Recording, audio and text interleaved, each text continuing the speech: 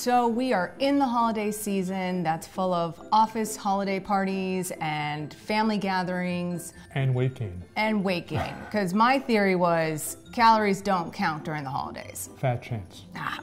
Okay, so let's talk the nutritional pregame. Before you're going to the parties, what do you do to prep yourself? First of all, begin to stop hunger. You have a zone snack before you go there.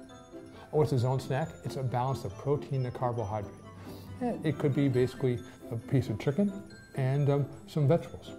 Now, why do that? Because you want to basically stop hunger, so when you're enticed by the visual aspects of the food, say, I'm just simply not hungry. Now, once you get to the party, then you've got the buffet platters. So use your eyeball. Try to find out the protein. Might see some cheese, see some nuts. Okay, that's all you have. That's a good start. Now we come time for the Christmas dinner. First of all, forget the dressing. Forget the potatoes. Look for the vegetables. Fill about 2/3 the plate with that. Eat that, enjoy. But why do you really go to a Christmas party? Desserts.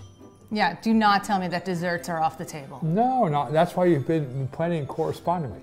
So, with the desserts, which will be the highlight, say, I'm going to try to find some protein. Say, that chicken or that turkey, Anthony was so great, could I have another slice? Actually make that 3 slices. So now whatever the size of dessert, the volume of dessert, make sure the volume of the turkey is exactly the same volume.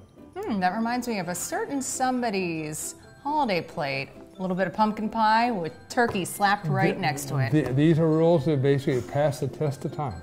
But what you're doing, you're playing a very clever game to basically keep hunger under control and basically to keep your hormones under control so that Christmas feast doesn't become a Christmas nightmare the next day.